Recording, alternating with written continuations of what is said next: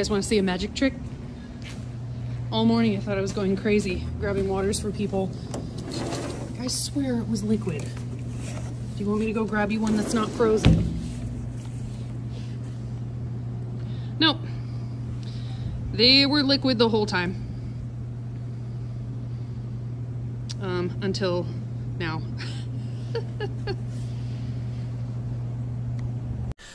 I might be a little late to the party on this one, but if air can get into a water bottle, right, and it's supposed to be closed, pathogens spread through the air, does that mean COVID can get in there, like Poland Springs and stuff like that? From the air. Can it come in from the air? So I'm assuming it can.